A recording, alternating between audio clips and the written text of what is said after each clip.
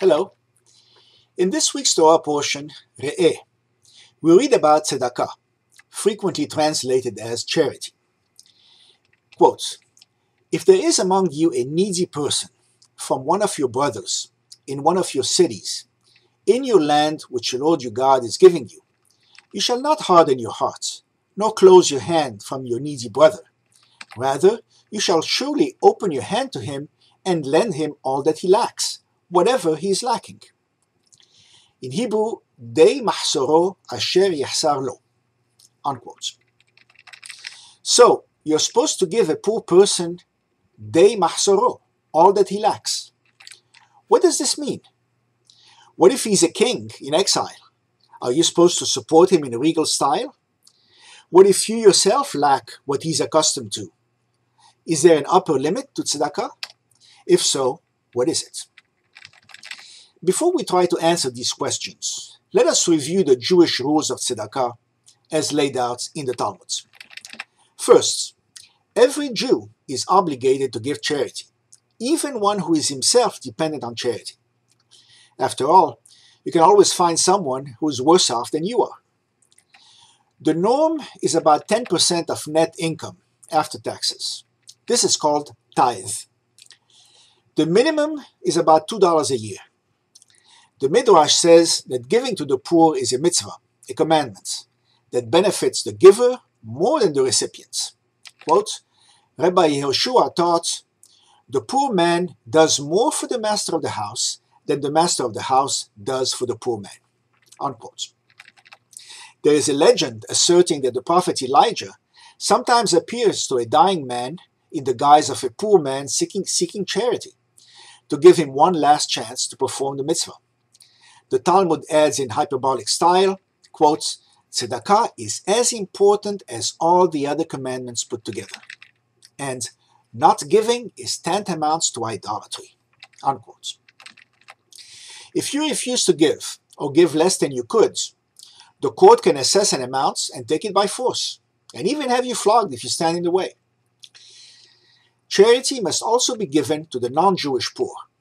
The Mishnah says, quote, "The poor among the Gentiles may not be prevented from gathering gleanings, forgotten sheaves, and the corner of the fields in the interest of peace." Unquote.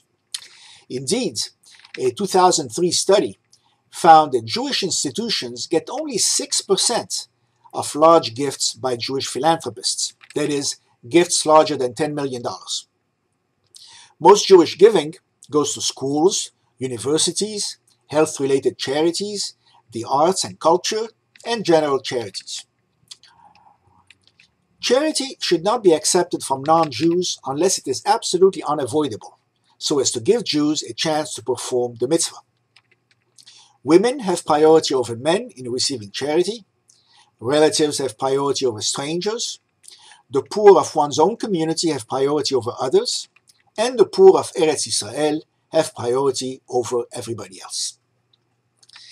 The laws of hospitality say that a traveler out of money may receive charity no matter how much he owns, and does not have to pay it back. Cash poor Jews are not forced to sell household goods to be eligible for charity. They are not forced to sell other property either if market prices are lower than usual. One may fool a man into thinking he's getting a loan rather than a handout. Misers who refuse to use their own means to help themselves should be ignored. The community must appoint charity warden, Gabba'ei Tzedakah, to collect and distribute charity. At least 2 must collect together, and at least 3 must decide where the money goes. The poor register with these wardens, who prioritize the poor's needs. These wardens are called eternal stars in the Talmud, and greater even than the givers. Individuals soliciting charity outside the charity warden system, such as beggars in the street, must not be given large amounts. A promise to give charity must be fulfilled immediately. Maimonides listed 8 levels of tzedakah extracted from the Talmud. The lowest level is give a little with a frown. The second, give a little with a smile. The third, give what is needed when you're asked. The fourth, give what is needed without being asked. The fifth, give without knowing who you give to, but the person you know knows you. The sixth, you know who you give to, but he doesn't know you. The seventh, you don't know who you give to, and the person you help doesn't know you either. Finally, the highest level of tzedakah is help people help themselves. For example, by giving them jobs, loans, tuition to learn a trade, sage advice, etc. Indeed, in the Jerusalem Talmud, Rabbi Yonah says, quote, "It says in the book of Psalms, 'Happy is he who considers the poor.' It is not written, 'Happy is he who gives to the poor,' but 'Happy is he who considers the poor.' That is, happy is he who ponders how best to fulfill the commandments to help the poor." Unquote. You must avoid being dependent on charity. The Talmud says, "Make your Shabbat like a weekday if necessary by not eating special food or wearing good clothes if you cannot afford them, rather than be dependent on others." And even a wise and honored man should do menial work, even skinning unclean animals, rather than take charity. Now we come to the limits of tzedakah. The Talmud says you should give no more than 20% of your wealth to charity. Quote, Rabbi Elias stated, "It was ordained at Usha that if a man wishes to spend liberally for charity, he should not spend more than a fifth of his wealth, since by spending more, he might himself come to be in need. It once happened that a man wished to spend more than a fifth, but his friend would not allow him. And who was his friend? Rabbi Akiva. Rabbi Nachman, or as some say Rabbi Acha ben Yaakov, said, "What is the proof from the Torah? In Genesis, Jacob said to God, 'And of all that you shall give me, I will surely give the tenth to you. Aser, asrenu lach.' The repetition of the word aser, to give, means that one must give 2/10. The reason is the fear that the donor will himself become poor if he gives away too much. Also, it takes money to make money. The poor end up getting more money over time if the donor gives less every year and wisely invests the rest. There are exceptions.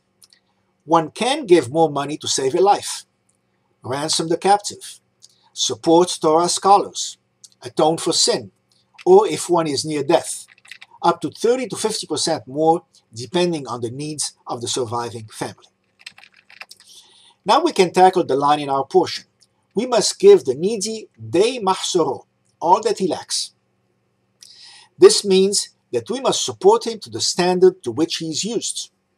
It's the poor, not the givers, who define what is lacking. The Talmud recounts the story of Hillel, the famous rabbi, who provided paupers who came from wealthy families with horses and servants to run before them, since this was the lifestyle they grew up with. One time Hillel could not find a slave to run before the horse, so he ran before it himself for 3 miles. The Talmud provides other examples. A certain man once asked Rabbi Nehemiah for charity. The rabbi asked him, "What do your meals usually consist of?" The other replied, "Of fat meat and old wine." The rabbi asked him, "Would you agree to live with me on lentils?" The other agreed, lived with him on lentils, and died. The rabbi said, "Alas for this man whom Nehemiah has killed." On the contrary, he should have said, "Alas for Nehemiah who killed this man." However, the man himself was to blame, for he should not have indulged in luxurious habits to such an extent. Unquote. Quote, a man once asked Rava for charity. The rabbi asked him, "What do your meals usually consist of?" The other replied, "Of fat chicken and old wine." The rabbi asked him, "Did you not consider the burden on the community?" The other replied, "Do I eat what is theirs? I eat the food of the All-Merciful." Rava said to him, "I apologize to you. Come and eat." Unquote.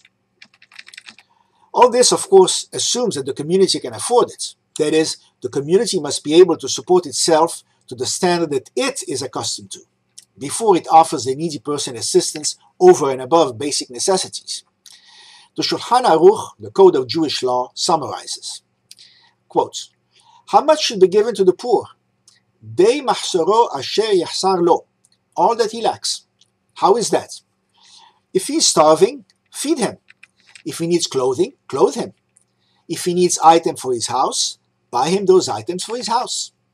Even if he was used to riding on a horse, with a servant running ahead of him while he was rich, and now he is poor, buy him the horse and the servant. Each man according to his needs. If he was used to receiving bread, give him bread. If he was used to receiving dough, give him dough. If he was used to having a bed, give him a bed. A person failing to receive hard bread should continue to receive hard bread. Cold bread, cold bread. If he was fed into his mouth, feed him into his mouth. If he came to get married, rent a house for him, prepare a bed for him and house utensils, and find him a wife. Unquote. It may seem unfair to occasionally have to support needy people at a level higher than ours, but on second thought, maybe not. The objective here is to minimize the pain to everybody involved. Shabbat Shalom.